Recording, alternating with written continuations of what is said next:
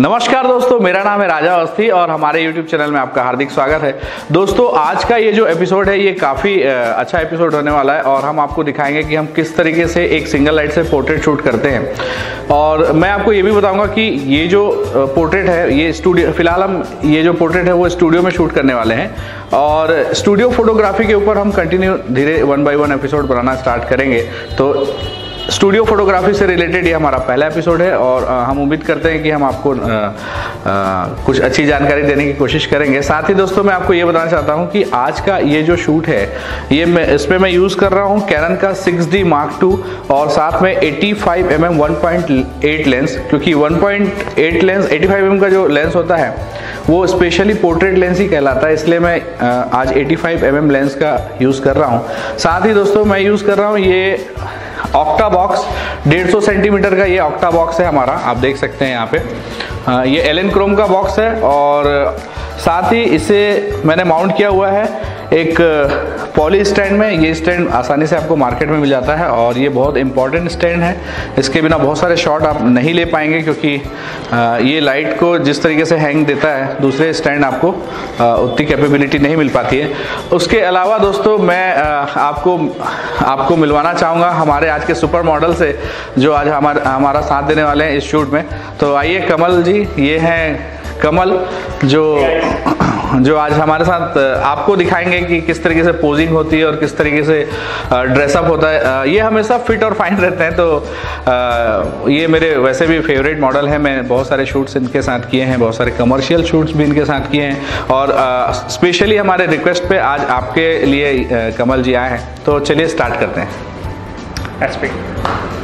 तो दोस्तों, अभी जैसा कि मैं आपको बताना चाह रहा हूँ कि हम एक सिंगल लाइट का यूज़ कर रहे हैं और हमारे मॉडल यहाँ पे हैं। सबसे पहले मैं आपको ये बताऊंगा कि हम किस तरीके से लाइट का सेटअप रखे हुए हैं। लाइट का सेटअप दोस्तों हमने रखा हुआ है ये, जैसे कि यहाँ पे हमारे कमल जी खड़े हैं। कमल जी से ठीक अगर आप देखें एक कोण बनाते हुए, तो कमल जी का 45 डिग्री जो होगा वो ये होगा। हमने लाइट को जो रखा हुआ है वो अराउंड 65 डिग्री के आसपास रखा है, यानी सब्जेक्ट से 65 डिग्री के आसपास हमने लाइट रखा है।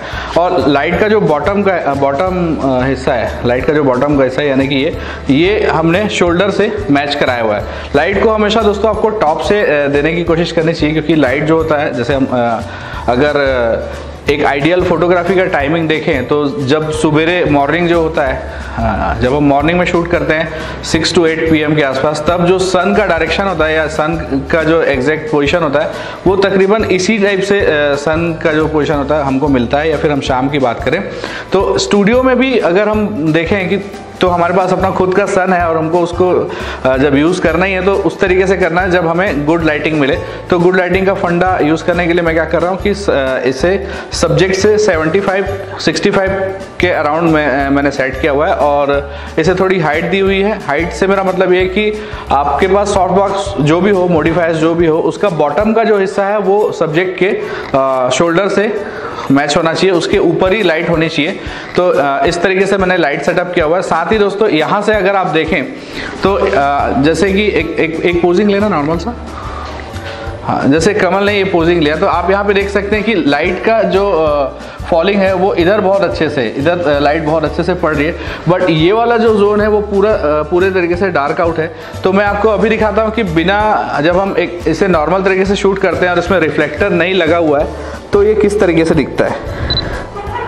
तो ये देखिए, ये मैंने एक फ़ोटो शूट किया है, आप स्क्रीन पे देख सकते हैं। अब दोस्तों, इसी शूट को सेम पोज में मैं आपको दिखाऊंगा कि अगर हम एक रिफ्लेक्टर यूज़ करते हैं स्टूडियो में तो ये लाइट कितना इफेक्टिव होता है और हम एक लाइट से कितना अट्रैक्टिव फ़ोटो शूट कर सकते हैं। रिफ्लेक्टर के लिए मेरे साथ हैं एस कुमार भाई। तो एस कुमार जी आपको बताएंगे कि किस तरीके से रिफ्लेक्टर करते हैं। कमल जी, आप सेम पोज एक बार ले लीजिए। तो यहाँ पे आप देख सकते हैं कि ये जो लाइट है, लाइट रिफ्लेक्टर दोस्तों हमेशा इस तरीके से देना चाहिए। ये पकड़ना एक मिनट। रिफ्लेक्टर देने का फंडा क्या होता है कि अगर मैं रिफ्लेक्टर ऐसा पकड़ के खड़े हो जाऊं तो लाइट के मायने नहीं है। आपको हमेशा जज करना है कि लाइट किस जोन से आ रही है और रिफ्लेक्शन होकर उसे किस जोन में आपको भेजना है। तो यहाँ पे देखिए, मैंने लाइट को जज किया और जज करने के बाद मुझे लगता है कि हाँ, लाइट इस जोन से आए और यहाँ पे रिफ्लेक्ट होके जाए। तो यहाँ पे अब मैं आपको फोटोशूट करके दिखाता हूँ। यहाँ पे पकड़ना है इसको। ये देखिए, मैं थोड़ा ऐसे क्लोज ले आता हूँ इस तरीके से। तो ये रिफ्लेक्टर मैंने लगाया और अभी मैं ये फिर से यही pose same to same pose आपको शूट करके दिखाता हूँ, फिर देखते हैं क्या फ़र्क आता है। तो दोस्तों रिफ्लेक्टर के साथ जब हमने एक लाइट को यूज़ किया तो हमें ये इमेज मिलती है और आप देख सकते हैं कि अगर हम एक रिफ्लेक्टर यूज़ करते हैं तो एक सिंगल लाइट से भी काफ़ी अच्छी फ़ोटो क्लिक की जा सकती है। तो दोस्तों आपने देखा हमने किस तरीके से लाइट सेट किया है। अब मैं आपको दिखाता हूँ कि इसमें 8-10 रैंडम शॉट हम लेने वाले हैं।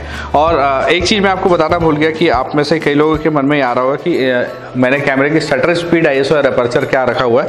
तो मैं आपको यहाँ या तो दिखा भी सकता हूँ या फिर बता सकता हूँ कि मैंने ISO 100 रखा हुआ है, शटर स्पीड मैंने रखी हुई है 200 के आसपास और 160 और 200 के आसपास, और अपर्चर मैंने रखा हुआ है 7.1 का, क्योंकि मैं पोर्ट्रेट शूट कर रहा हूँ, मुझे थोड़ा सा सॉफ्ट लुक चाहिए। तो दोस्तों मैंने यहाँ पे जो अपर्चर है वो 7.1 का रखा हुआ है। यहाँ पे सम टाइम्स में कई अगर कंडीशन अप्लाई करता है तो मैं इससे कम भी जा सकता हूँ, क्योंकि मुझे थोड़ा सॉफ्ट लुक चाहिए। अगर आपको लगता है कि आपको थोड़ा क्रिस्प शार्प चाहिए, ज़्यादा हार्डनेस चाहिए, तो आप अपर्चर थोड़ा बढ़ा भी सकते हैं, इसमें कोई दिक्कत वाली बात नहीं है। तो आइए मैं इनके 2, 4, 5 और अच्छे फ़ोटोज़ आपको शूट करके दिखाता हूँ। कमल आप रेडी हैं? ठीक है, तो ओके स्टार्ट करते हैं।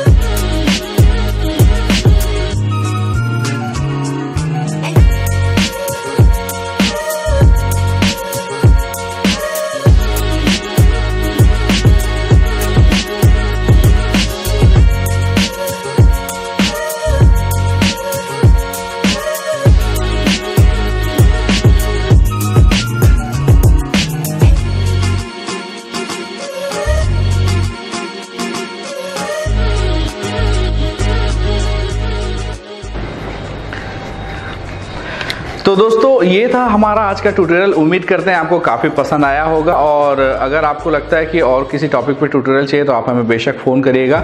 मैं कोशिश करूंगा कि स्टूडियो लाइट से रिलेटेड या स्टूडियो फोटोग्राफी से रिलेटेड आपको काफ़ी कुछ बता सकूंगा। सिंगल लाइट पोर्ट्रेट से रिलेटेड अगर आपको लगता है कि आपको ये इस एपिसोड में कुछ ऐसी बातें हैं जो समझ में ना आई हो तो आप बेशक हमें फ़ोन करिए और हम कोशिश करेंगे कि हम आपको अच्छा रिस्पॉन्स दें, हम आपको अच्छे इसके आंसर दें। दोस्तों काफ़ी फ़ोन कॉल्स मेरे पास आते हैं, बट कई बार ऐसा होता है कि मैं फ़ोन कॉल्स ले नहीं पाता क्योंकि मैं खुद भी शूट्स में बिज़ी रहता हूं। तो इसके लिए प्लीज़ मेरे तरफ से सॉरी है, और फिर भी मैं ये चाहूँगा कि मैं आपका दिल कभी ना दुखाऊं। मुझे बड़ा अच्छा लगता है आपसे मिलके, आपसे बात करके। आप में से जब लोगों के फ़ोन आते हैं और वो जानना चाहते हैं कि सर ये कैसा होता है, वो कैसा होता है, तो मुझे बहुत खुशी होती है, क्योंकि आप और हम अलग नहीं हैं। मैं भी एक फ़ोटोग्राफ़र हूँ और आप भी एक फ़ोटोग्राफ़र हैं, तो मुझे बहुत खुशी होगी। आप मुझे फ़ोन करिए। और इसके अलावा दोस्तों ये जो ट्यूटोरियल था, इसके अलावा मैं आने वाले टाइम पे काफ़ी अच्छे ट्यूटोरियल्स आपके लिए लेके आऊँगा, काफ़ी अच्छे एपिसोड लेके आऊँगा अलग अलग स्टूडियो लाइट्स पे, कि आपको 2 लाइट कैसे यूज़ करना है, 3 लाइट कैसे यूज़ करना है, आपको अलग अलग मॉडिफायर्स का यूज़ कैसे करना है, आपको प्रॉपर रिफ्लेक्टर किस तरीके से यूज़ करना है। मैं कोशिश करूँगा, थोड़ी टाइम की कमी होती है बट मैं फिर भी ये ट्राई करता रहता हूँ कि मैं आपके लिए फटाफट ट्यूटोरियल बनाऊँ।